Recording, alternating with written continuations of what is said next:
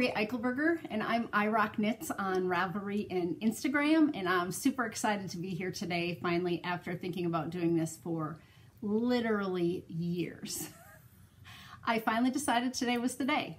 So Irock is Corey, spelled backwards, on Instagram, and Ravelry, it's Irocknits, and I go by Irocknits Designs on my design page on Ravelry. I am going to be using this podcast vlog situation to really talk about my design work and how I have, in the last few years, decided to take designing on as a profession. Since I do it in the comfort of my own home, a lot of times in my pajamas, it doesn't seem like it's super professional, but I will be sharing the things that I've learned about design and how to make mostly sweaters fit and flatter you better. I teach all over the Twin Cities metro area, which is where I live, in the southwest corner.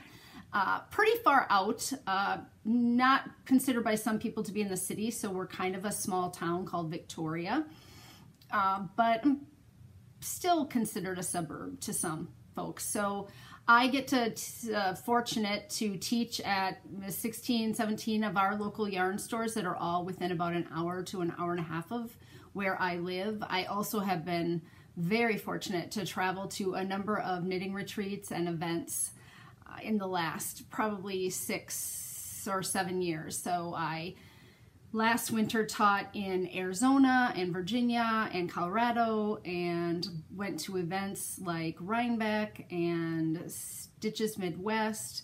Also attended the January Thaw and the Virginia Beach Yarn Getaway. So I really fortunate in being able to travel. So I'm going to be sharing quite a bit of that. And today I decided that I would share my trip to Stitches Midwest and the AttaGirl Sweater, which is my newest design that I have from the Leading Men Fiber Arts booth, where we spent some time and used their yarn to design. 4 of us designers got chosen to use their yarn and be in their booth during Stitches Midwest, so I'll be telling a little bit about that. I also am going to be sharing some information about the book that I wrote with my friend Megan Williams, Minnesota 52, 16 Knits Inspired by the Road, and I will be going through a lot of those designs and what that process was like for us in some of the episodes that I'm going to share here moving forward. So I will tell you a little bit about myself first. I am probably called myself a knitter for 30 plus years. So I learned how to knit in college, 1983, 4. I ended up staying in Mankato, Minnesota for a summer when everyone else went home. And I was kind of lonesome and working at the local newspaper a really early morning shift, and then I'd be kind of done for the day and didn't have a lot of folks around to hang out with. So I signed up for 2 community education classes, 1 beginning knitting and 1 intro to woodworking. And during that summer I made a short sleeved sweater and a stereo stand. I think both of those items are still in the basement. The stereo stand was just basically a box with some shelves, and the sweater is still down there too. So I will get that out and bring it up sometime, because some of you would have seen it because I took it to the interview we did with Christy Glass at Stitches Midwest a year ago, because she always asks everybody, when did they start knitting and what was the first project you ever made or something like that. And so I had shared that sweater with her. And then I didn't knit for a long time. I did some knitting, but mostly I did cross stitch and needlepoint. That was really my passion for a number of years when I was first teaching. My roommate that I lived with was very into cross stitch and needlepoint. And then I became a scrapbooker. So in 2001, my husband and I were transferred with his company to the state of Virginia. We lived in Glen Allen, which is a suburb of Richmond, and scrapbooking was huge at the time, and I moved into a neighborhood of women who were really into scrapbooking, and we would spend every Tuesday at a woman's house who was a creative memories consultant, and we would scrapbook. And so I was knitting through all of that, but not not as voraciously as I am today. I am sorry, I take a medication that causes me to have kind of dry eyes and dry mouth, so I will need to drink a little while I do this, or otherwise you'll all be choking watching me by the end. So you'll have sympathetic dry mouth syndrome or something. My knitting really picked up speed then, probably when I got married and moved to the Twin Cities. I started taking knitting classes because the opportunities were so available here for just about any class you wanted to take. I took knitting with cotton and knitting socks and colorwork knitting and short rows. Before I even knew what a short row was, I took a short row class, and people would come to town, and so we had professional designers and teachers coming that I could take classes from. So I really felt like I was getting an education around my knitting early on. And then probably 4 years ago now, my daughter's going to be a senior in college. I turned to Megan in the car on the way to Stitches Midwest and said, my only child is leaving for college, and I don't know what I'm going to do with my life. I didn't know if I could be a stay-at-home mom of a college child, because then you're not being the mom anymore. And so I just really wanted to do something. I didn't know if I wanted to go back to teaching. I was a high school teacher to at-risk students for 17 years. And I said to Megan, I think maybe I want to design and maybe we should write a book. And then that kind of snowballed into the book that we ended up finishing 2 years later. But more of that story in another episode. Today I'm going to share in Corey's stories section.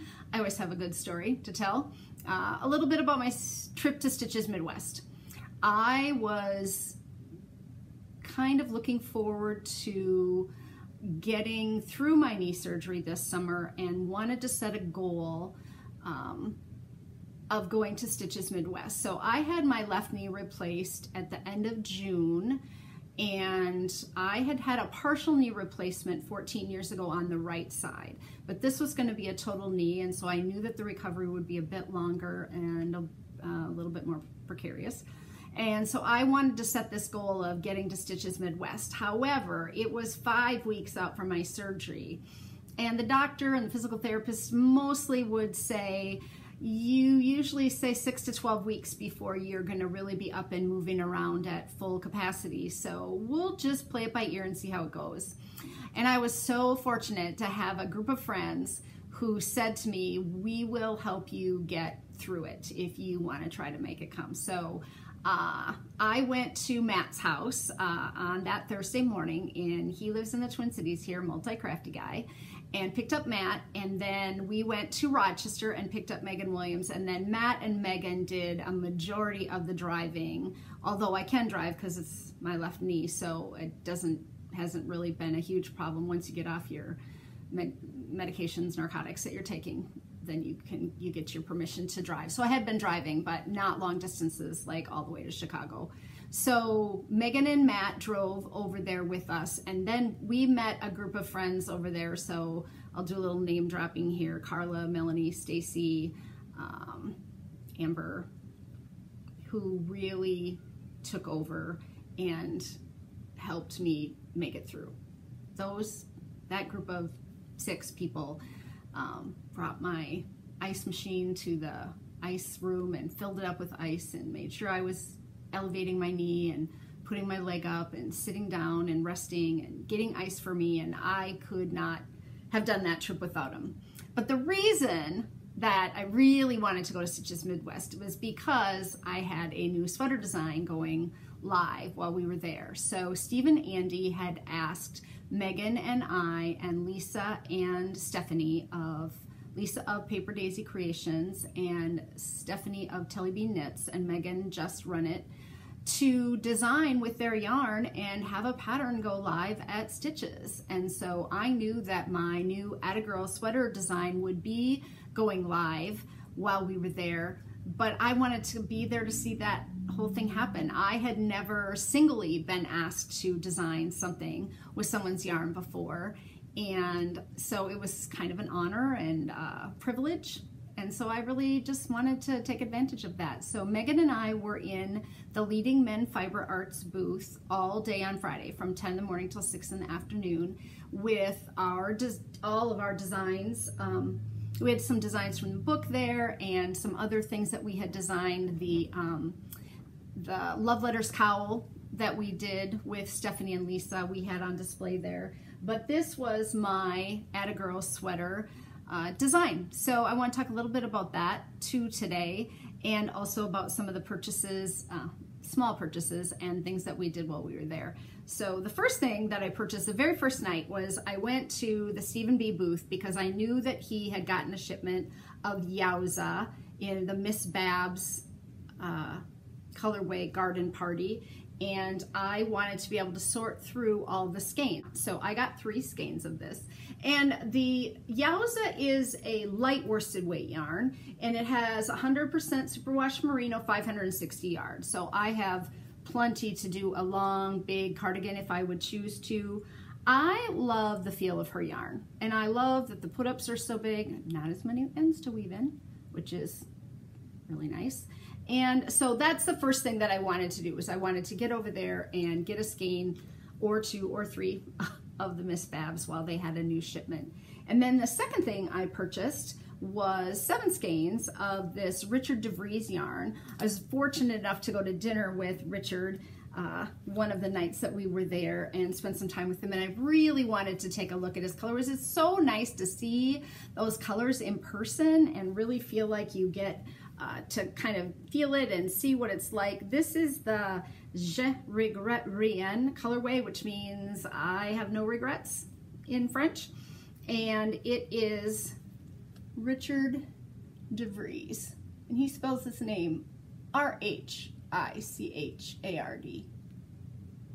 Rhichard DeVries yarns, and that's out of Canada. And I got 7 skeins of that. These are smaller put-ups, so it was a little more affordable per skein for one thing, but they are 80-gram skeins and have 175 yards, and this is worsted weight. So I got 7 skeins, probably enough to do a cardigan pullover for myself in this beautiful pink speckled yarn. I think is just fantastic. He dyes in huge dye lots. So all of these were the same dye lot, and so I didn't have to worry about making sure that things matched in that situation or not.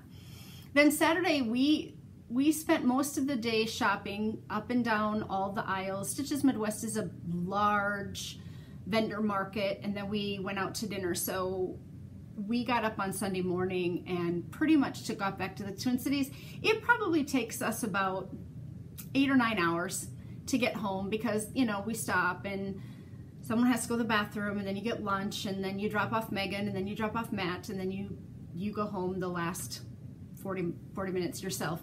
So we probably left 10 or 11 in the morning, and I didn't get home until 7 or something that night. So pretty much takes an entire day to get over there on Thursday and an entire day to get back on Sunday.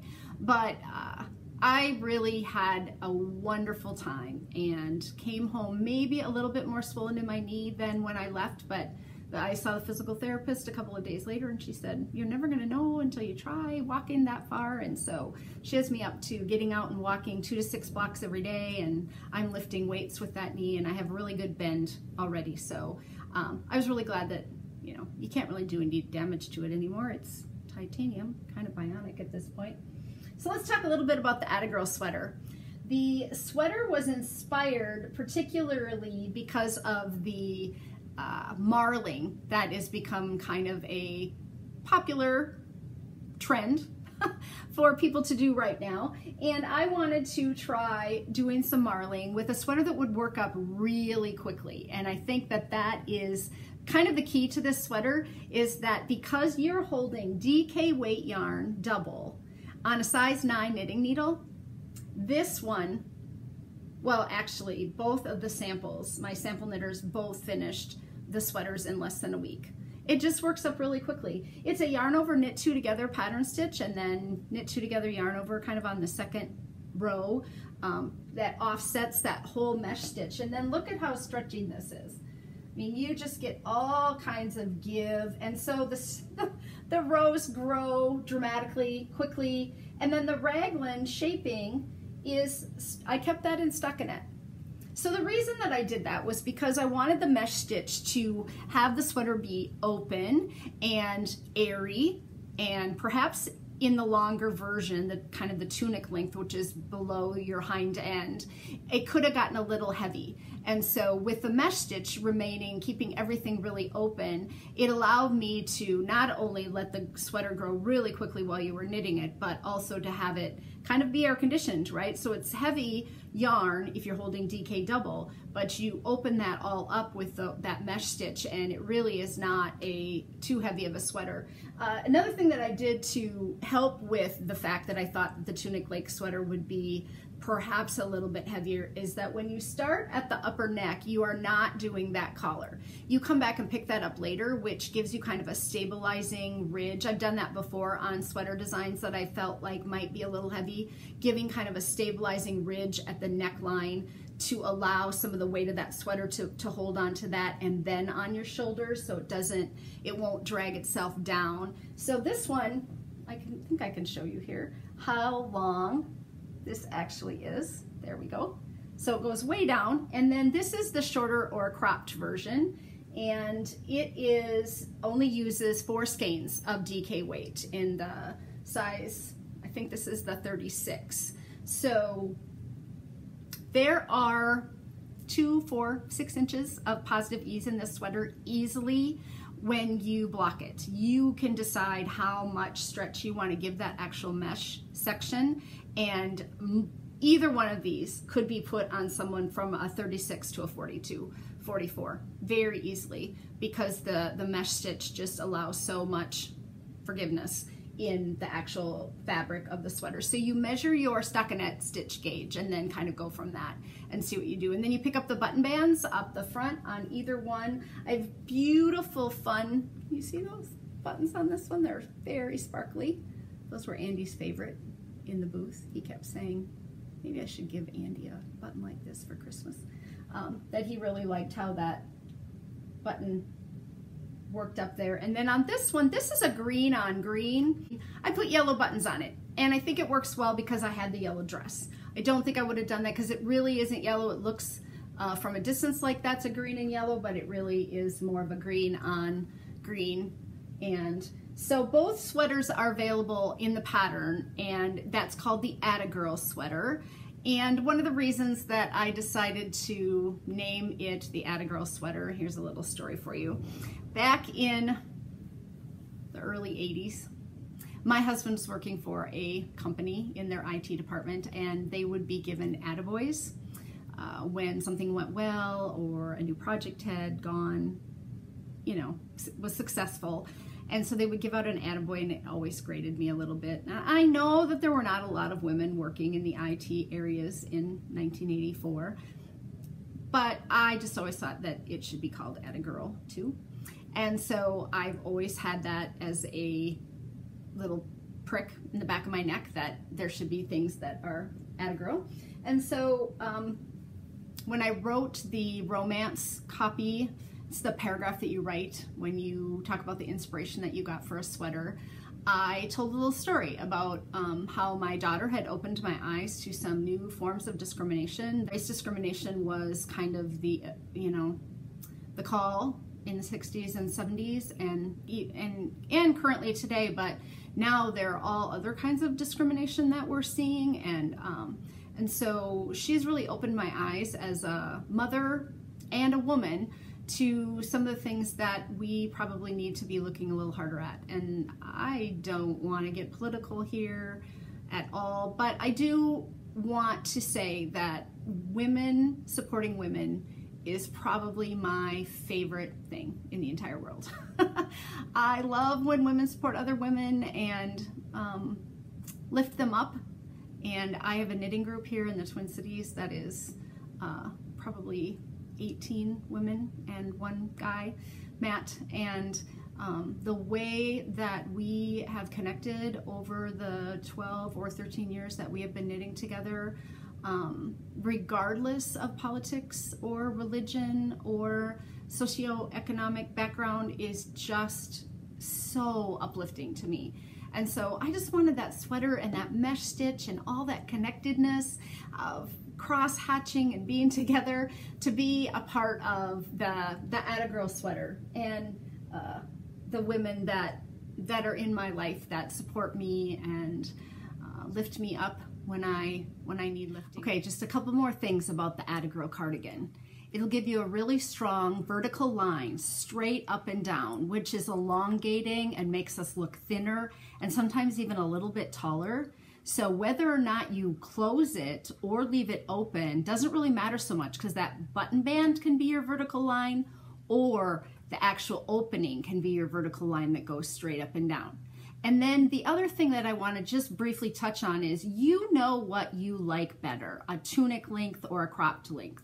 So going into this sweater, you already know what you like to wear. If you like things to hit you right at the high hip or just below, you know that that cropped length is for you. And if you're taller perhaps, or you have a long torso, there are different reasons for why you might like something longer or shorter on your body, but you're wearing clothes every day that you like the way you feel good in, or at least you are comfortable in those. So making that decision on the longer or the shortest length that you can do is really up to you, and you know which will best fit you or suit you. If you haven't ever had anybody talk to you about where things should hit you, then get together a group of friends and put on different sweaters and say to one another, okay, which looks better on me? And at least if you get an honest opinion or feedback from someone, you have a better idea of where things flatter you most definitely. So that's another thing that I really like about this sweater, is that you've got a couple of different lengths.